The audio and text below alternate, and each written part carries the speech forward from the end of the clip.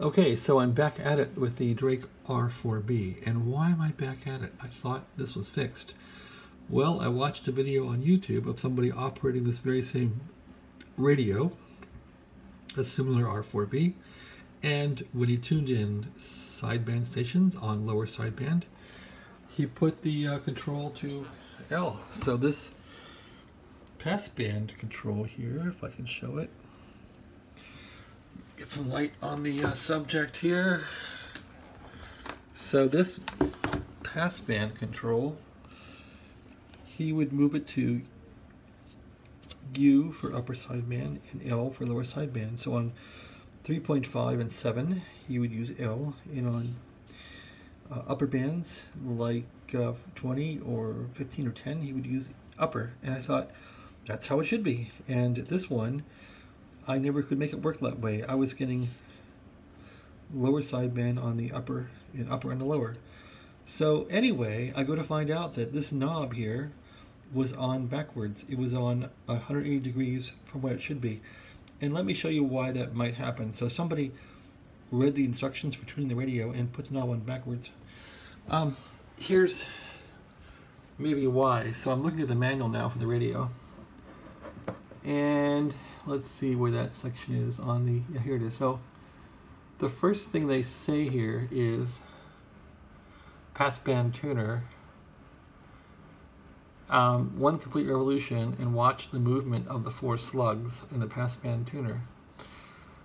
Okay, make them so the slugs are furthest toward the rear. So that doesn't mean furthest from the rear, it means furthest toward the rear. It means these things should end up toward the rear of the receiver. And I think when people read that, and I was the same, furthest toward the rear, they think it means furthest toward the front, which it doesn't. So anyway, I found that these slugs were 180 degrees out of phase, what they should be. So that's probably why my knob was acting a bit jilted, my passband. So anyway, get some light on here. There, so when you turn the passband, these slugs will move in and out. Let me turn it now. See if I can show you these things turning. We're moving. Okay, watch carefully while I turn this. You'll see the slugs move a little bit. Now they're moving in, and now they're moving out. So when they're out and toward the back, like that, so I'm moving this thing around, and I'm making them point out toward the back now. And note where the knob is. The knob has to be pointing to the left from the front of the receiver. So sure enough, this knob, yes, is toward the left where it should be. So in my case, it was toward the right. So I'm going through a complete alignment now to get this thing back where it should be. And so what they say here is set the band at 3.5, Crystal's norm, function to cal, go for a 0 beat. So I've done that. And connect the VTVM test point 2, I've done that. There's TP2, there's a VTVM, and what I found was they want you to move these slugs to get the maximum negative voltage. So you're supposed to put this thing to the middle of the smallest curved line. So here are the curved lines. You can see them here. The small curved line is on the top. Boy, this Apple phone is not set up for diverse light. Okay, so once again, we move the lighting and change this now to the middle of the smallest curved line there is, which is this one.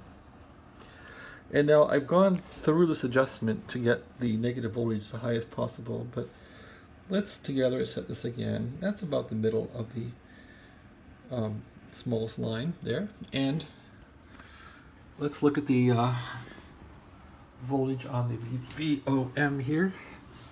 See what that says now. And get the lighting here again. So yeah, I was getting about -3 something out of this thing, but anyway, let me tweak this little tad. I'm going to tweak the passband now a tad and see what it does. So I think it was getting like a -3 out of this thing. Whoa, come on.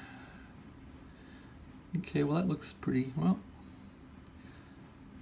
I think I had it pretty peaked, didn't I? Okay, yeah, there's my 3. That's about where I had it. Okay, that's pretty high. Let's see where it ended up. So I've tweaked that, and it looks fairly good. Yeah, so that's in the middle, if I can find it. Yep. That's pretty much in the middle of the line. It's a little skewed to one side, but do I care? Anyway, to fix that, it's close enough for me for now. For 10:24 at night, it's close enough. So to fix that, you have to tweak all 4 of these slugs. And I just use needle nose here. And you can just turn these a quarter of a turn, and it's all you need to do. Just grasp each one gently, quarter of a turn, and that's it, one way or the other. So you can kind of tell that when I was rotating for maximum voltage, I could see that they needed to go out this way, out toward the back. So I went quarter clockwise on each of these, about a 1/5 of a turn, 1/4 of a turn, and that's all it took to bring these up to a high negative voltage, which I was clocking it at about -3 point something here. So okay, there's my -3 right there.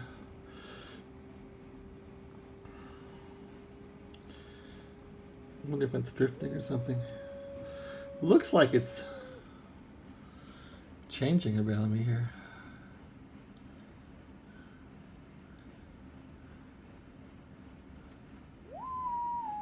Okay, well, if the thing isn't beating, it's different, so 0 beat it. Okay, 0 beat. It's got to be 0 beat, they said in the manual. Okay, that's peaked there. And that's peaked. And let's see where it is. Yep, it's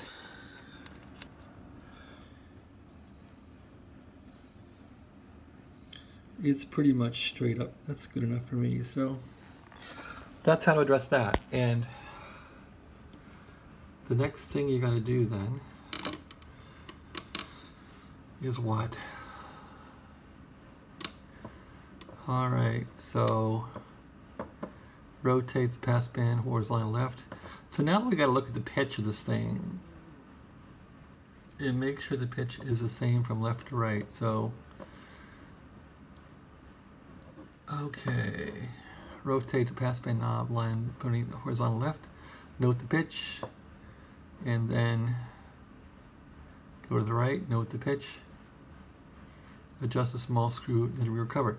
Okay, so the small screw at the rear cover is this guy. Okay, and let's listen to the pitch and see how it sounds. We'll rotate that thing back and forth. So they'll take the slugs all the way out, all the way in, and we'll see how it sounds. Get the volume turned up here a bit for you. And now I'm going to rotate this thing all the way to the right. Can you hear that? And the left. Can't hear it really at all.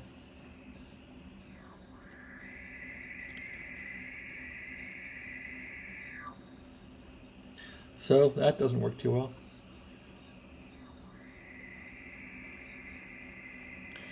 So can we change this to make it work better?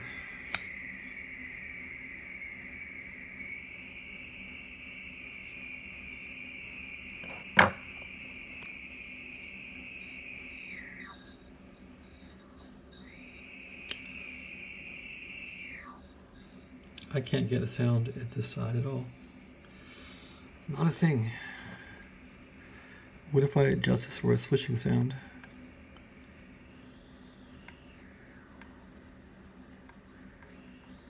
Oh, no, okay, this does a macro adjustment of the slugs. Wow. So this is just the whole rack. You can see them moving in and out here. Yikes.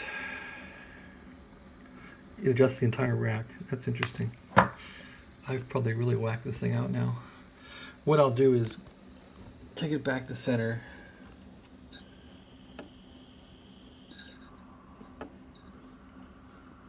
And adjust it for the maximum negative voltage, and that's where I had it. So it's better to tune this thing by theory, really knowing the theory of it, instead of just what the factory says to do. I don't like using factory instructions to tune radios, but it's kind of like you're hoping on a prayer. So I'm turning the whole rack now to get it to increase in voltage again. There it goes. That's about where I had it, I guess. Okay, yeah. All right, now, how does that sound? Probably about where it was. Yep.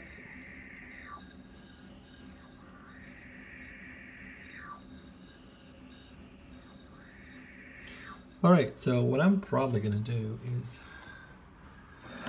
go way back to the alignment here, because this knob was on backwards and everything was all screwed up. So I'm going to redo this whole thing from the beginning and see how it goes.